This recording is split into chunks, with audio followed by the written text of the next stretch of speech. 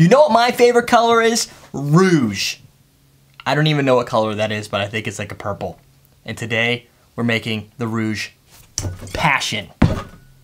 This episode is sponsored by Stefan, Joseph, Linda, Ray, and Amy, and many others. Thanks for supporting the show. You can show your support by donating at everydaydrinkers.com/donate.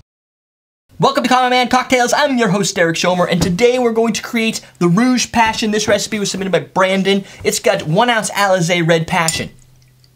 Just making sure that's what I got. Boom! Red Passion, because it's red. And I don't think they make... passionate. Yeah, I don't think they make a red unpassion. Creme de Cassis. This is like that stuff that some of that nuances you get out of a red wine in many cases, because it's kind of got grape or something. Ooh, there's stuff on the back for a recipe. Anyway, good stuff. Sour mix. If you watched yesterday's recipe, I made sour mix. And today, I'm going to use it. Wow. What I didn't do is I never tasted it. Thrilling. Oh yeah, got you right here. My own personal sour mix. Do it! Oh, we're gonna shake and strain. We're gonna put it in a little ball because it's 1 ounce of each ingredient. So that's 3 ounces. This is conveniently about 3 ounces, give or take, with ice. Oh, ice. Hello. Oh, Optimus. We got everything. We're on the set. We're ready to go. Let's start with Creme de Cassis. Love this stuff. Just you don't use it enough in recipes. However, it does add such a component that I don't really consider Creme de Cassis something I'd put in every recipe, because it's not like elderflower liqueur or something that's kind of got that sweet floral thing. It's more winey, more, I don't know. You really wouldn't put any alcohol in every recipe. I'm good. No, dude. You get tired of it. There's never a bad time for atomic hots. Yes, it wouldn't make good drink for every drink. Peach schnapps. Getting closer, but I still think there may be drinks that wouldn't be good in. Peach schnapps and a whiskey. I don't know if that would go. Oh yeah, peach whiskey. Peach salsa. Oh. There's some things peach shouldn't go in, which is salsa. We have peach salsa. I know. And you eat it, and it's like... It's not bad, but my brain says no. Yeah, I know. You get caught unaware thinking you're getting one thing, and then all of a sudden you're like, why am I tasting peaches? That's kind of strange. Alright, let's do it.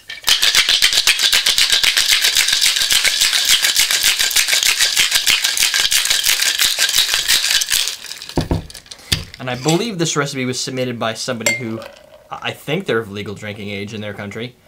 And this is one of their first creations they said they were proud of.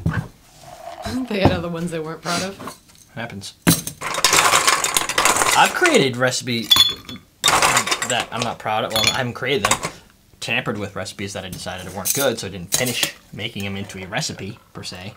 More of an experiment. You know what would be good on here? A couple blueberries or... That's a cool color. Or a blackberry, a Concord grape on the edge. Or like the whole stem. Like, you know, you stick, you know, the vine. Hang it right off. Maybe a little obnoxious. That's how I roll.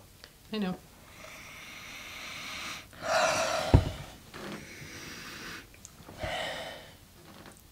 Not getting much out of here. Let me try it first. That's tasty, but it's weird tasty. It's tasty like, almost,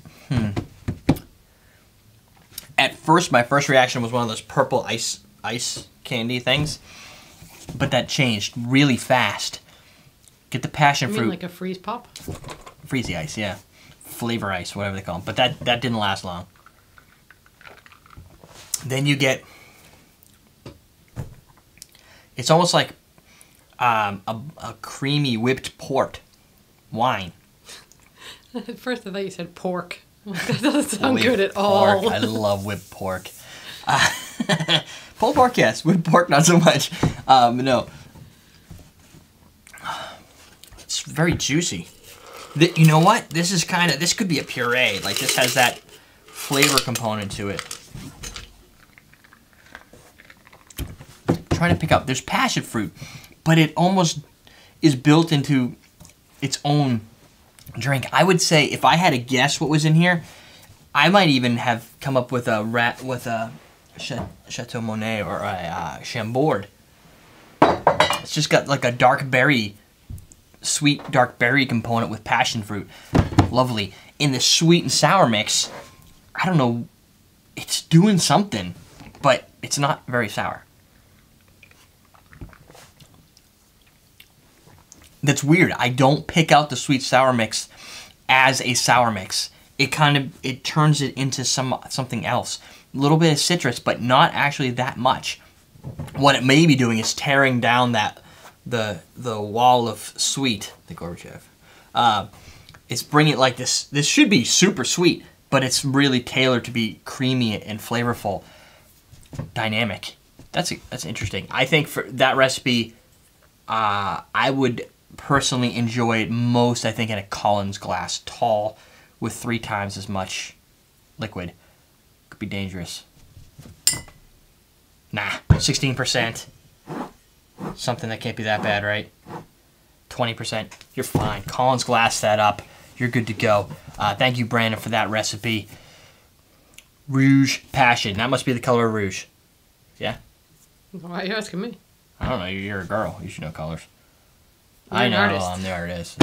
I don't use rouge. I use red and blue. Rouge is red, isn't it? Yeah, it's like a brownish Isn't it red. like another language for red? It probably is French. This is French after all. French vodka in here. Anyway, there you go. EverydayDrinkers.com. Question of the day. All right. Here's a good one, because Alize, my original Alize recipe, I pronounced it wrong, and I'm still getting comments. You're saying it wrong. Like, people don't read that already. People have already told me that. What brand of liqueur or spirit do you have the hardest time pronouncing? That I want to know. EverydayDrinkers.com. We're teaching you how to drink.